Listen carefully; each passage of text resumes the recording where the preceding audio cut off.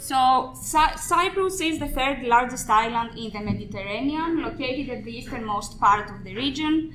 And what is most significant about it as an island is that for at least the last 6 million years or so has not been connected to the surrounding mainland with any form of land bridge or even stepping stones. This has led researchers to the theory that it was a marginal part of the Mediterranean world, isolated from the developments in the broader area, until the development of the technological and cognitive skills that enabled humans to navigate not only the sea, but also the harsh and inhospitable, presumably, insular environment.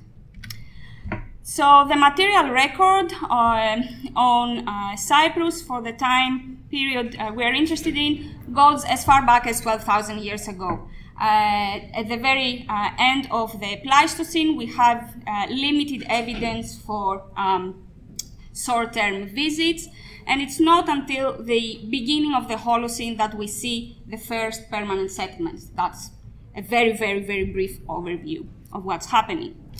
During that time, we also document the presence and circulation of items made of exotic raw materials. And this could suggest, I will argue that it does, contact with the rest of the Mediterranean world. So arguing, in fact, that Cyprus was not as isolated as usually postulated. So we have stone tools made of obsidian, we have ornaments made of carnelian. Both materials are of exotic origin, so they have come to Cyprus from elsewhere. The top maps show the distribution of archaeological sites using carnelian and obsidian on Cyprus throughout the early Holocene, and the two bottom large-scale maps indicate geological occurrences of these raw materials, respectively. Another thing to keep in mind is that not all Neolithic sites on Cyprus utilize exotic raw materials. I don't know if you can see these little yellow dots are more or less contemporaneous sites with the blue dots, but they don't have any evidence for the exploitation of exotic raw materials. So we interested to try and reconstruct, if I may say, the social landscape of Cyprus during the early Holocene by trying to define the number of exotic sources being represented in our assemblages. And the way we went about doing that was using non-destructive portable X-ray fluorescence spectrometry to analyze complete obsidian and carnelian assemblages from early Holocene Cypriot sites. We analyzed about a little over 600 artifacts, the vast majority of which is obsidian, from 8 different early Holocene sites. Now, to summarize the results of this long time elemental characterization, I put these two graphs up here. Starting with carnelian, the elemental composition of the artifacts suggests that we have at least 2 different geological sources of carnelian represented in our assemblage. Now, small parentheses, PXRF and carnelian may not work super well together, but this is just a starting point. Another interesting result that we got is that these 2 artifacts here that were previously misidentified as carnelian were in fact made of calcite that was stained orange. Now, calcite is quite a common material, but it could also be exotic, may not, we don't know yet. Hopefully in the future we will be able to fingerprint it if we get the money to do some very detailed analysis.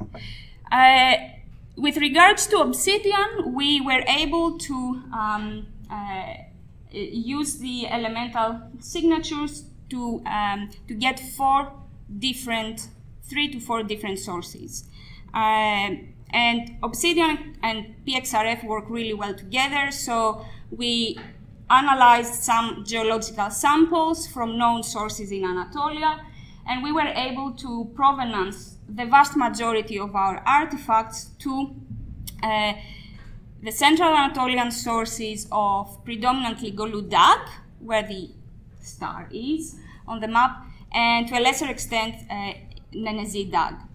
There remains, however, a number of artifacts, 15 to 20 artifacts, that do not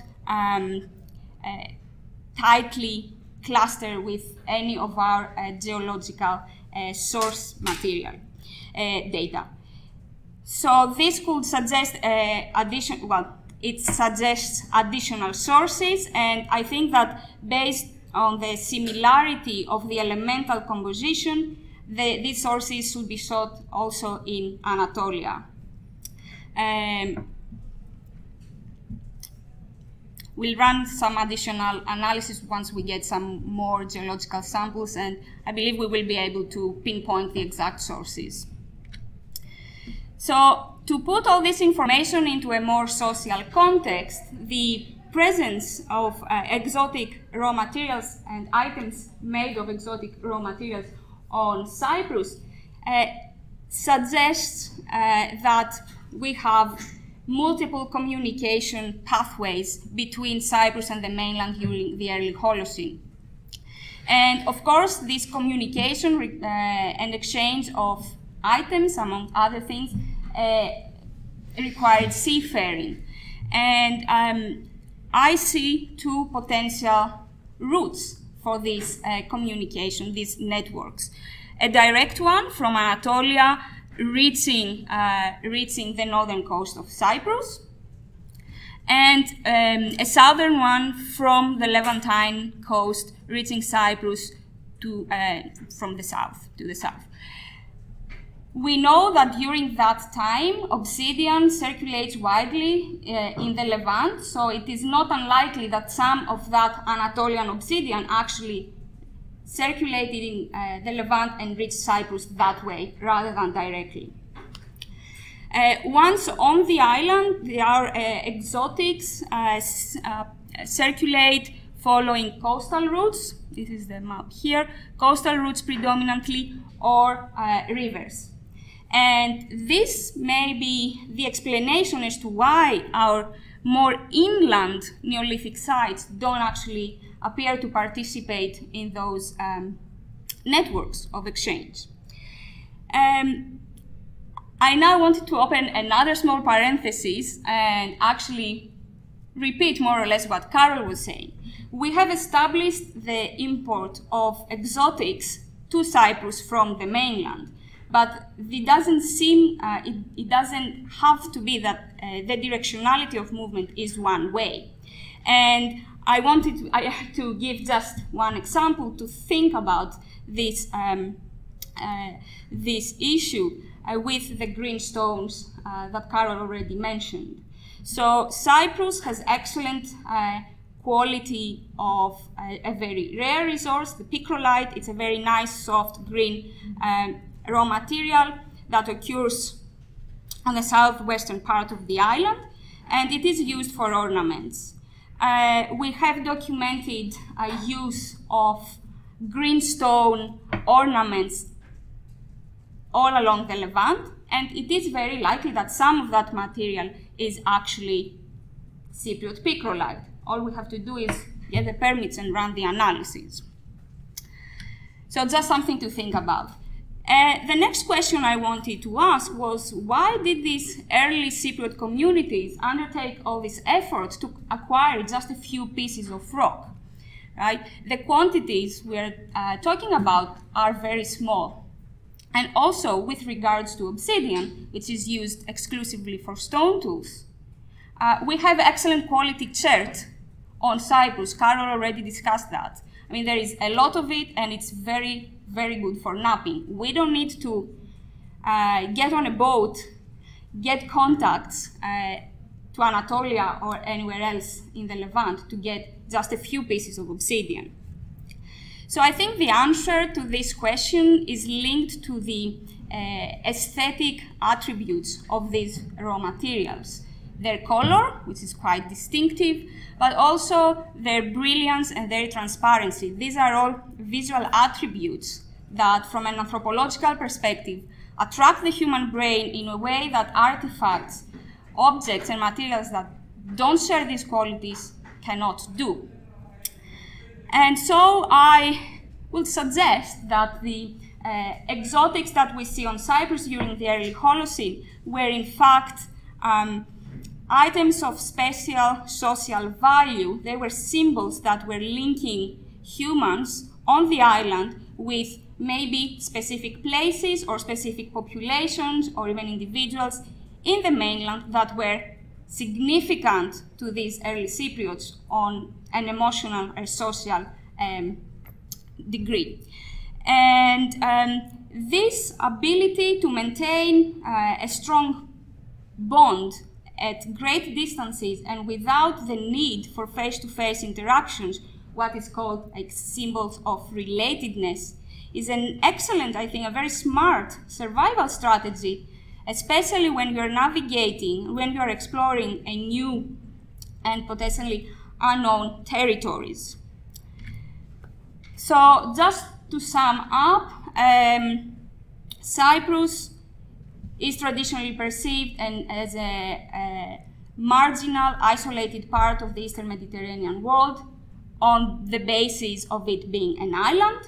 The presence of exotic items from multiple sources suggests that, in fact, the early Holocene Cypriot communities were linked to their mainland counterparts with communication and exchange networks that may not have been very intensive, but I believe they were continuous.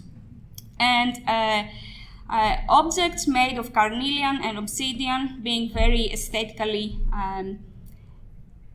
pleasing and distinctive items, I think, helped them to maintain this strong bond. That's it. Thank you.